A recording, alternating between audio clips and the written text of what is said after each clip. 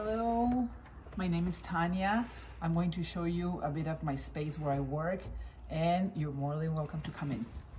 So this is my studio. I'm a mixed media artist. My background is in product design, and I always went to painting all the time. Like I studied and I did a lot of different products, and all of them had to do with art. So at this point, I'm mostly painting. I've been painting for almost 25 years now. My media is mixed media. I collect papers, I collect images, and a lot of my inspiration comes from Latin America. I was born in Mexico, and you will see from all my paintings, all the colors, all the combination of patterns.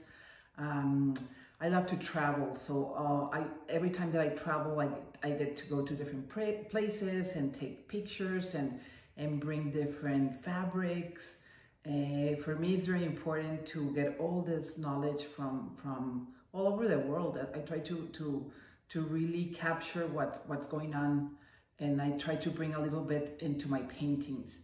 I used to live in Cabo San Lucas, and in Cabo, I enjoy swimming, like open water swimming.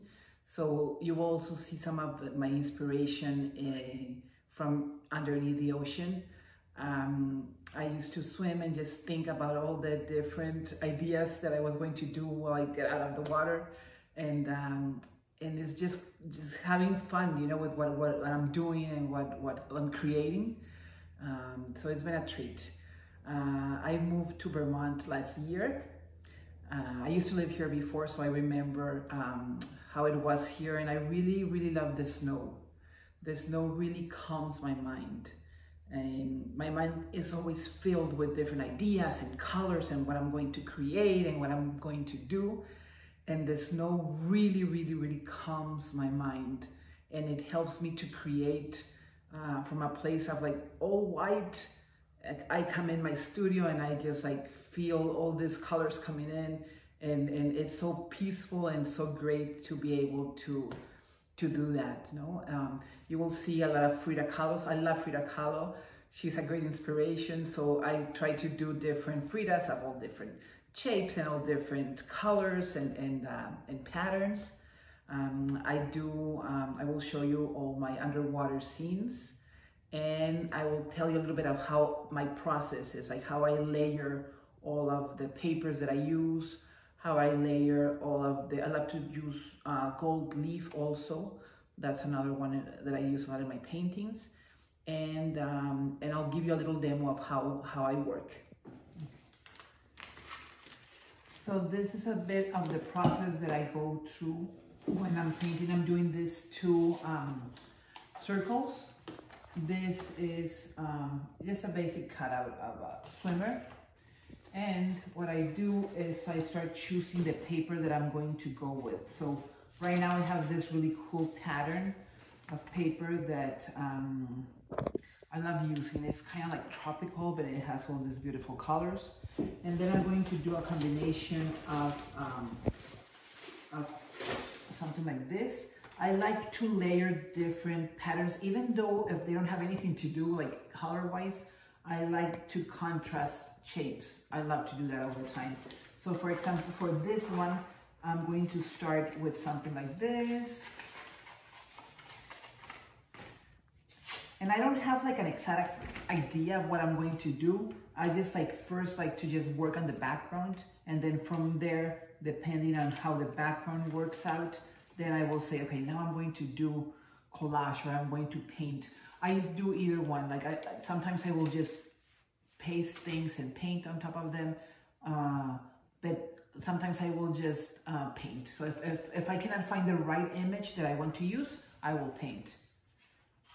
So right now I'm just kind of like layering things like this. I'm going to go like that. And then I'm going to,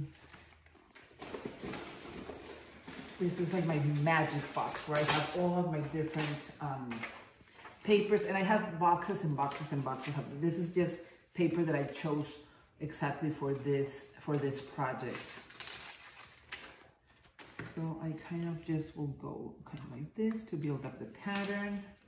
And I like to use Mod Podge. That's what I use for my collage.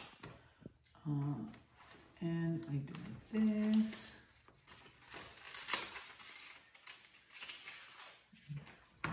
And what else I have here? So I always have cut up images. So the images I have like all different elements like stone, I have fashion, I have, the combination really varies from a lot of, I like to have like antique toys. So what I will do is I like her in the middle. And I may do like a really cool mask on top of her like that. And kind of like this, guys. And then I do, and it doesn't matter how much paper, like I can layer seven or 8 papers one on top of each other. What matters is like, it has to be flat. So right now I'm just kind of like getting the design ready. From there, I will flatten this canvas, which already has a lot of paper. And then I'll just start putting things on top every time. And it gets to a point that's pretty thick, but I still can stretch it into a stretcher bar, so it's fine. And the most important thing is that each layer will be really covered. Like it will have a lot of different glue, well, mostly the Mod Podge, but it has to have a lot of it.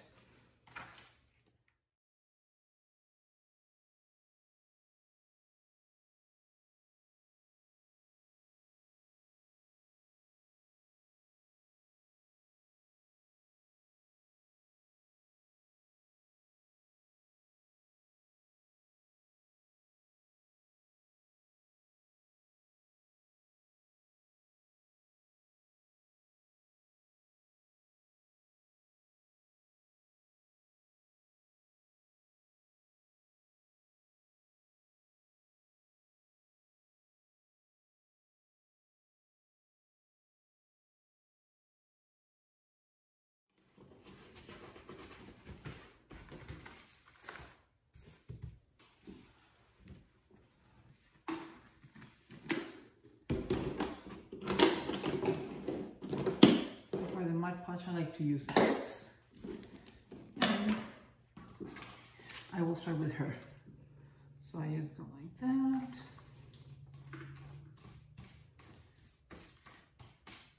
And I also like to work in series, so I will have like 4 or 5 paintings at the same time. That way all of them can kind of look a little bit the same. Not the same, but a little bit of the same language. You know, for me, it's kind of like, it's nice to work like that. And I like to go on top. So what I do is I glue like that, and then I will glue underneath.